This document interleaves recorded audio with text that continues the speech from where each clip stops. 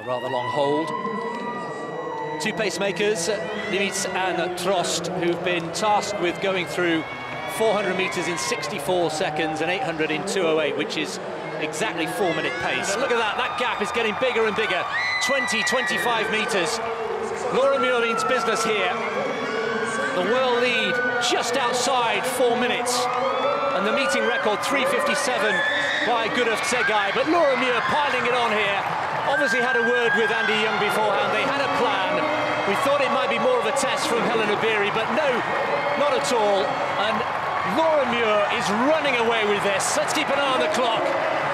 3:57.87. It's the fastest time in the world this year. Laura Muir, a solo act in the last 400 metres there. Brilliant front running from the European champion.